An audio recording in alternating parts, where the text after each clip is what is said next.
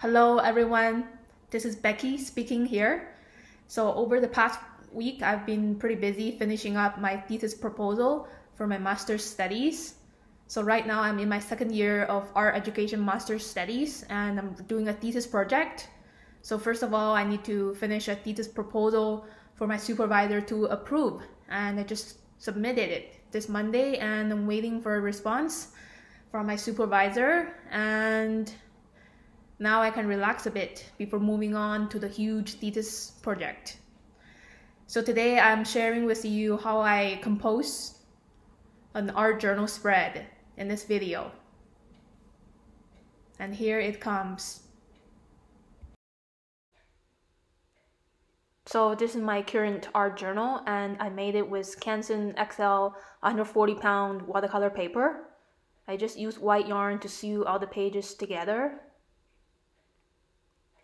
And today I'm gonna finish this spread by filling the white spaces with a new harvest of cucumber and tomato from my garden. So I'm starting to draw a little bit of the body of the tomato first, and then I'm starting to draw the vein because it's on top.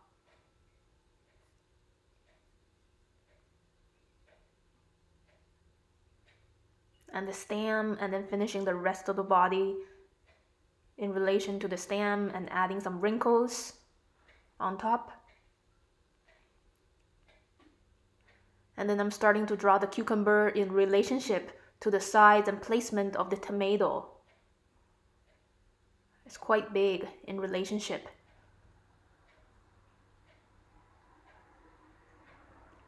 And now I'm adding some surface textures for the cucumber, the wrinkles, and the spikes.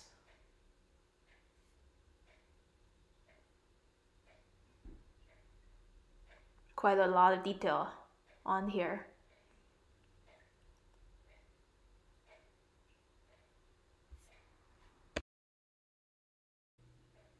So I wet the surface first before putting paint on. First layer for the tomato is basically orange. So watch out for the highlight spots. Don't paint them in. And then I'm wetting the cucumber and then adding the first layer with viridian green and some yellow ochre mix.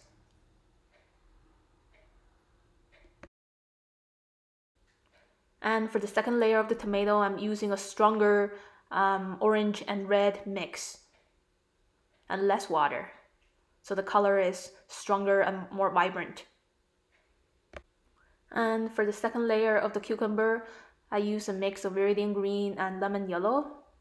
So for your cucumber, you don't have to follow exactly the same recipe as mine, because how you look at the cucumber is quite different from my experience. So every person looks at the same thing in a different way. So your experience looking at the cucumber is going to be completely different compared to mine.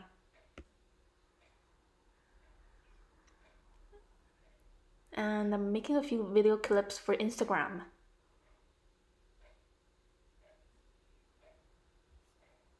So I have an Instagram account that I post every day.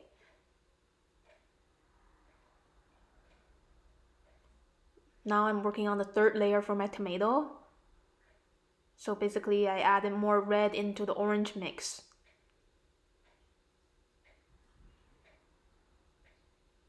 And now painting the stem with green.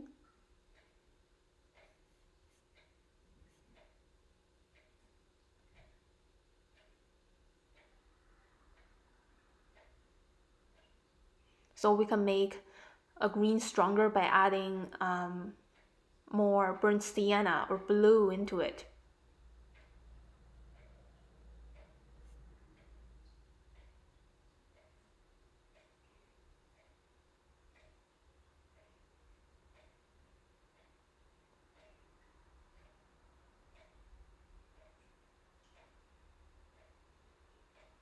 Now I'm painting the stem for the tomato.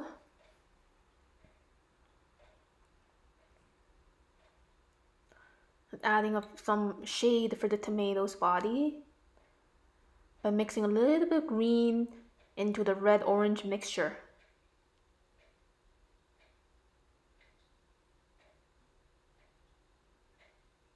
And now I'm adding some shade for the cucumber too, by mixing ultramarine blue into viridian green. And now I'm adding the shadows.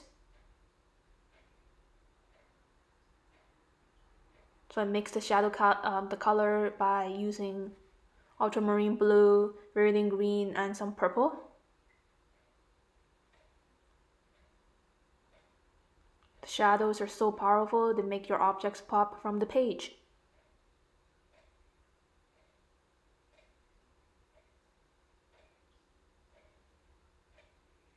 Just doing some final polish here. Adding a stronger shadow, especially around the edge of the objects. And writing a note for myself. It's my art journal. Now I want to sketch this smoky view outside my studio window. So over the past week, the weather in Vancouver is really bad because of smoke drifted northward from the forest fires in the United States. And the air quality in Vancouver became #1 worst in the world. And every day when I open the door and windows, I can smell burned wood. So I'm making a really easy sketch here by just sketching the window frames and a couple pictures by the windowsills. And I'm going to paint the view outside directly with my watercolors because it's very blurry, it's very smoky, grayish. I'm wetting the areas first with water.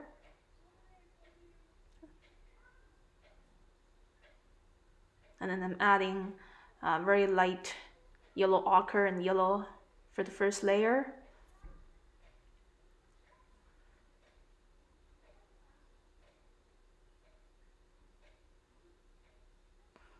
I'm really kind of painting in an abstract way. I'm trying to paint what I see instead of what my brain tells me what it is. So outside, the view is almost like an abstract picture. The trees and branches and leaves kind of like merging together. Everything looks so blurry.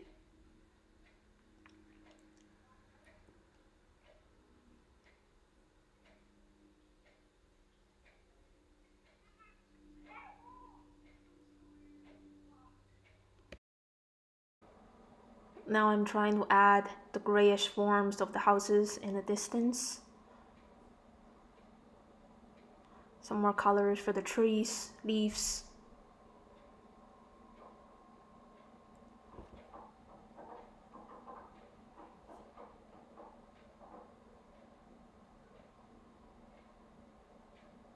And adding some branches for the trees right outside, just to give a little bit more definition.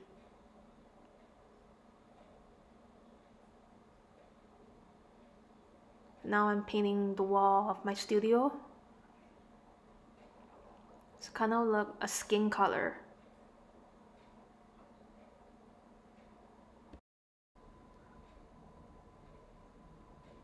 And now I'm just adding the shade for the windowsills.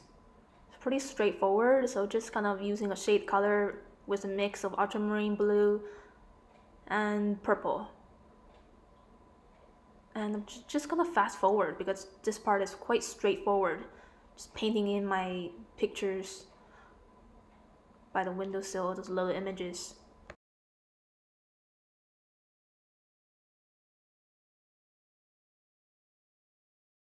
So now I want to add some accentuation for the leaves right outside the window that is closer to me. It's more clear and stronger. I'm trying to create a sense of depth. So when you're painting, it's good to make the objects in front of you that's really close to you stronger with more definition and details to create a sense of depth.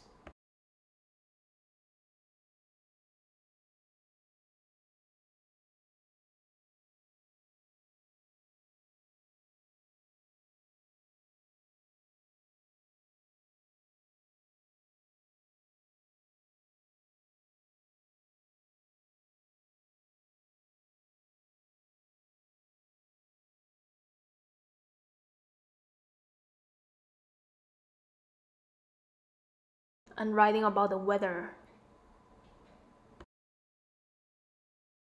So as you can see, the view outside is really smoky. It should be a sunny day.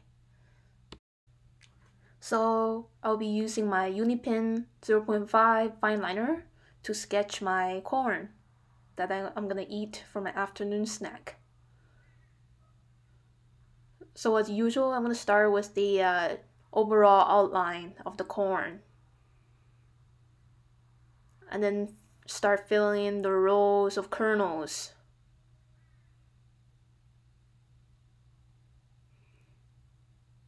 So I'm not stressing about getting every single kernel accurately in the right place. I'm trying to capture the pattern as best as I can.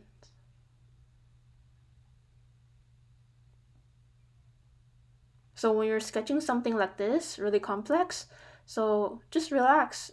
You don't have to be perfect.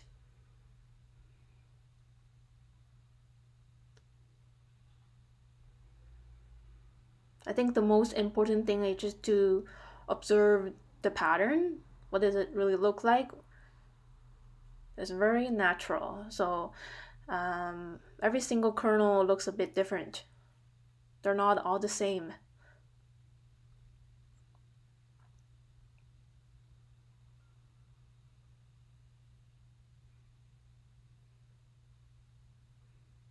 And they're kind of squishing against each other.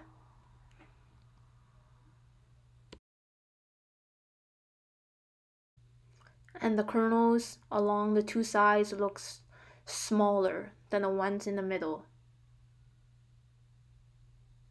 Okay, that's it.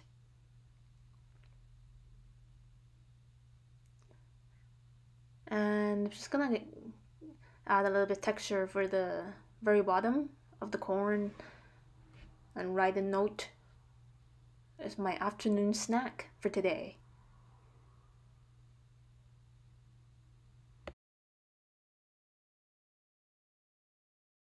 Okay, so now I'm ready to paint with my Monyo watercolors and my Sakura water brush. So I'm wetting the area first and adding some lemon yellow very lightly, very watery. Because corn, it doesn't have a very strong color.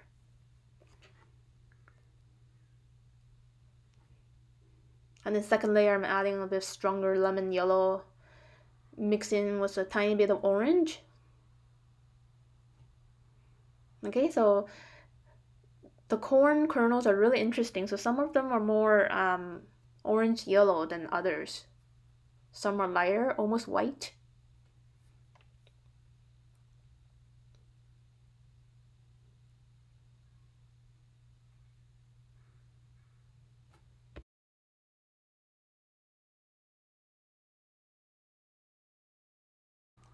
So now I'm adding some shade in between each row for the ridges, so it looks more three-dimensional.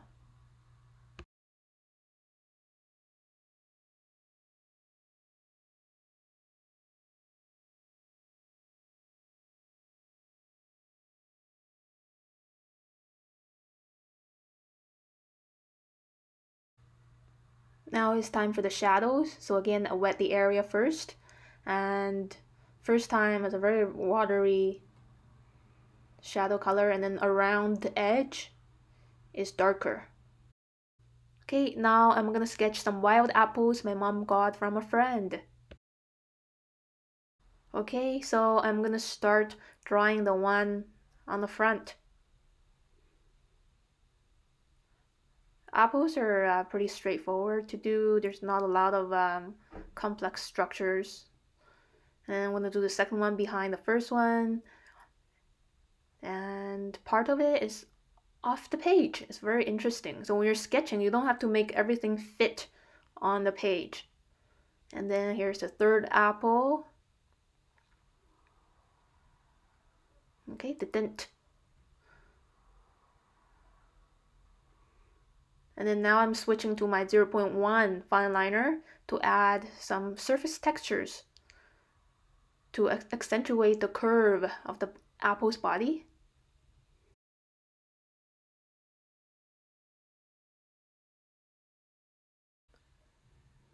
Okay, so I'm ready to paint again. So wetting the areas. And then here is the first layer. It's a mix of yellow ochre and light green.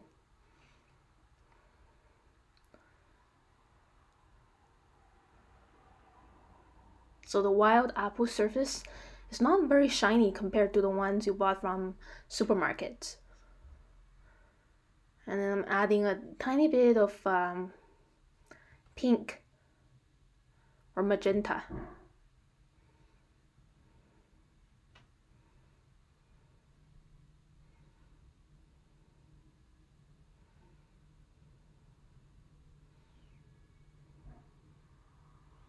And then letting it to dry a little bit before moving on to another layer. Otherwise, it could get really muddy.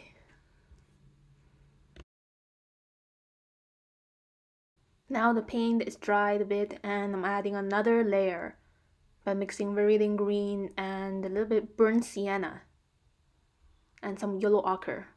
This is a very special color, a special kind of green.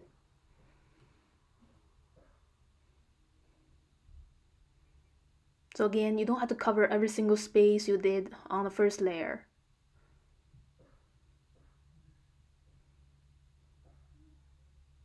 And using brush strokes that follows the direction of the marks on the apple.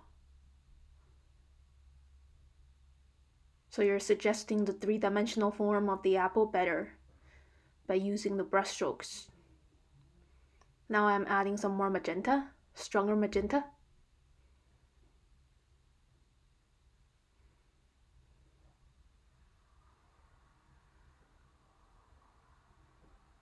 So when painting a surface like this with two complementary colors, so red and green is complementary, so we have to be really careful not to overblend them, because two complementary colors come together, they can become really muddy and it's hard to separate them. Now I'm adding the shadow for the dent. And then adding some shadow for each apple on the sides.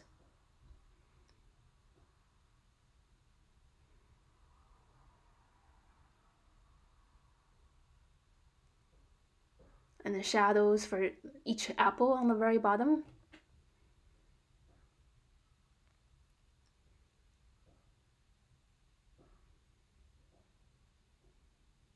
So again, I mix my shadow color with ultramarine blue, green, and purple.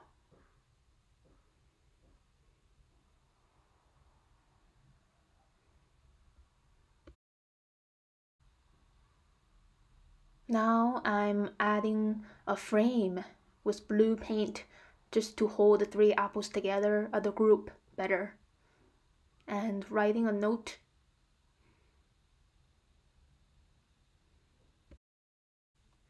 So now I have a tiny space on the upper corner, so I decided to do a sketch of the sky outside the kitchen window. Now I'm tracing the shape of each tree.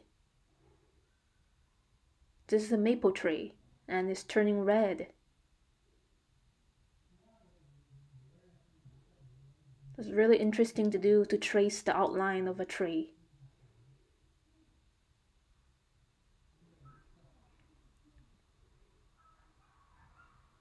And another smaller tree behind. It's very abstract.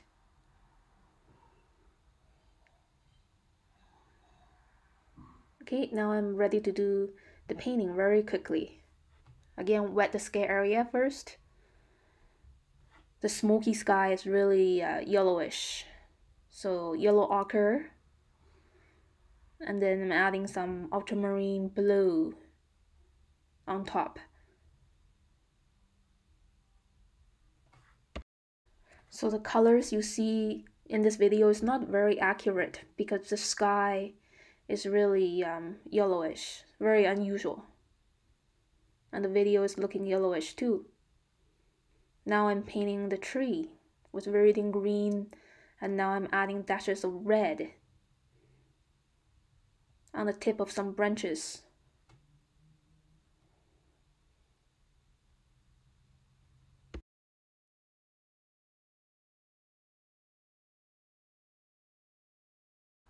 And now after waiting for a couple minutes for the first layer of the tree to dry, I'm adding a second layer which is stronger. Viridian green and some burnt sienna mixed together.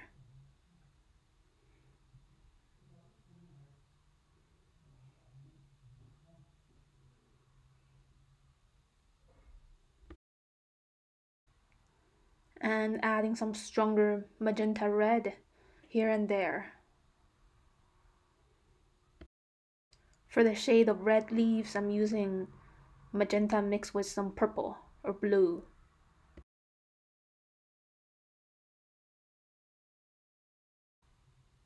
So you can write less or more depending on how much you want to write.